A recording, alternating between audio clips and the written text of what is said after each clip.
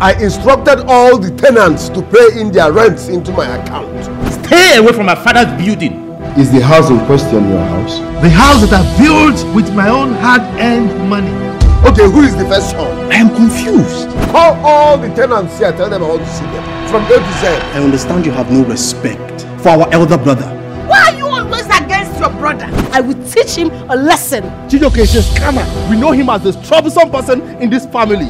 I mean, you cannot sell something that you are not entitled to. Is it a crime for a son to sell his father's property? We're talking about a whole house, not a cow, a wheelbarrow. You're putting destructions and confusion into this family. So I sold that house so that I can establish myself, which is good and for the betterment of the family.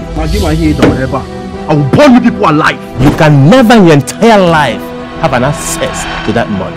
You and Michael used our father's corpse for ritual. Because I don't understand why you people are hiding the mortuary you deposited my father's corpse. Do whatever you can to see your father's corpse. I want you to keep my brother in that cell for as long as possible. He doesn't want my father's burial to hold. If by tomorrow I don't see my son out of that police cell, I will do the unthinkable. Our late father gave instruction that you don't see his corpse. Get out of my cell. I want you to arrest everybody in our family. They killed our father and they don't want me to set my eyes on our late father's corpse.